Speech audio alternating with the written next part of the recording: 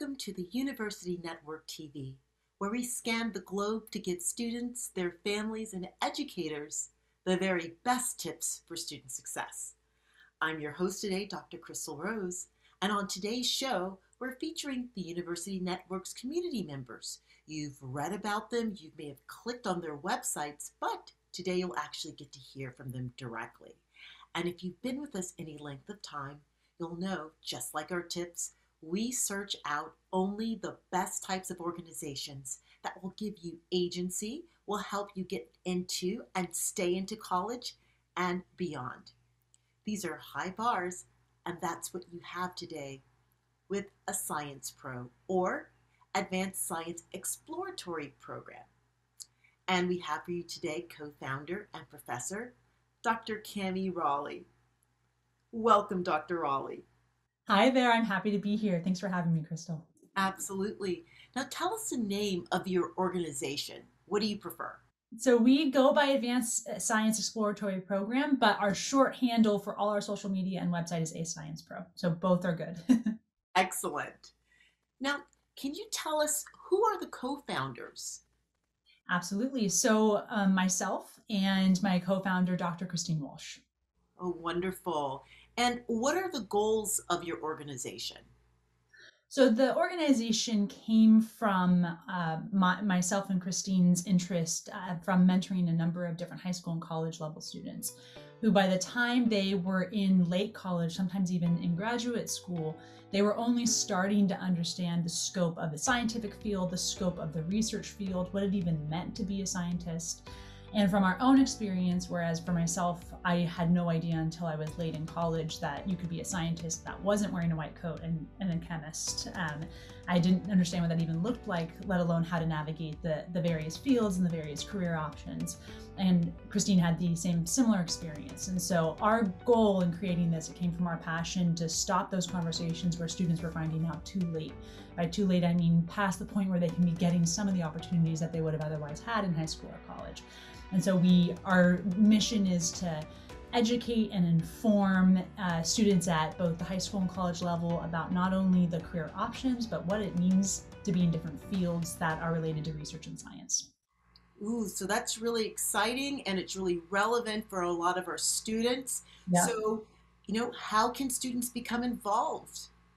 Yeah, so we really encourage student involvement in two ways. And the first way is to use our resources. We're a nonprofit that was developed solely just to be trying to help students navigate this space. And we don't see a lot of other nonprofits or a lot of other resources that are doing this right now effectively. And so that's why we started in the first place. And so we just encourage as many students as we can to come and join the different things we're offering. We just had a career seminar series where we focused 6 different professionals in the field of medicine or in the field of academia or industry, and just there to answer questions. And it was completely free and open access. So we encourage that level of involvement, of course, because that's why we're here. Second level involvement is we have mechanisms for high school students and college students right now to be involved as volunteers and to be involved in different ways in our CNC editorials, which is our scientific journalist setup right now. And so we have an editorial board we're looking for college students, and we have a journalist group that we're looking with high schoolers. And so that format may be changing and growing, but if you visit our website, you'll see a lot of different volunteer opportunities, both to be part of ASciencePro and to be part of our journalist program. And then the final way is, right now at least, is to become a regional ambassador.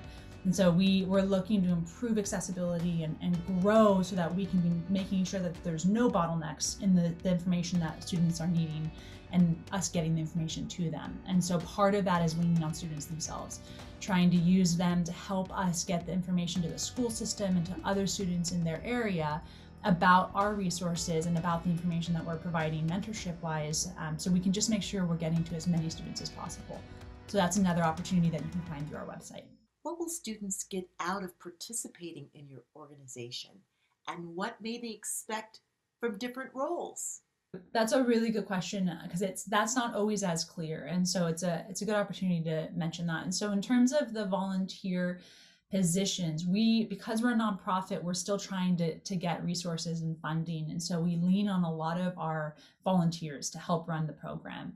We're volunteering, and we lean on the people that are volunteering their time as well. And so in that way, for instance, we have a student right now leading our whole social media effort. She's helping us really get out there through means of social media. And she's a volunteer. I think she's called our content manager. So she's not only getting experience on that end for her own CV and her own experience, but she's really helping our program. And we are also looking through applications and welcoming applications for other managerial type things, like for instance, organizing different types of lists we can be targeting to try and make sure we're reaching as many students and parents of those students as possible. And so a lot of that just means on your own time. It's almost always virtual, as we're a virtual run program. On your own time, trying to offer your time to meet whatever objective it is of the role that you're filling. So I would say that's one aspect of it. So the hours are really around what you have. It's really just more helping us towards a goal. The scientific journalist program is changing.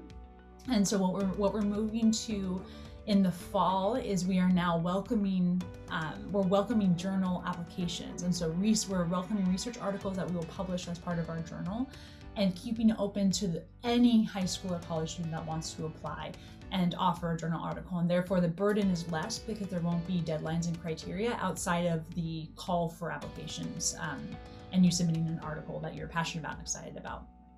And then the other way you would be involved is a regional ambassador. And for that position, all that really means is taking time when you have it to network with the schools that fall within your region, particularly the high schools that fall within your region.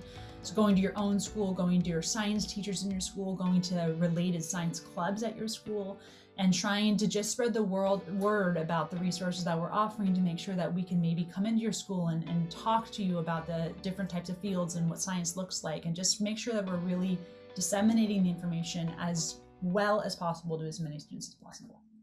Well, that's fantastic.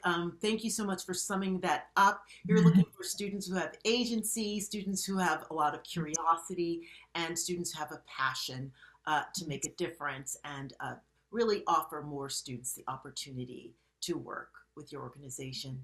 Exactly right. Thank you.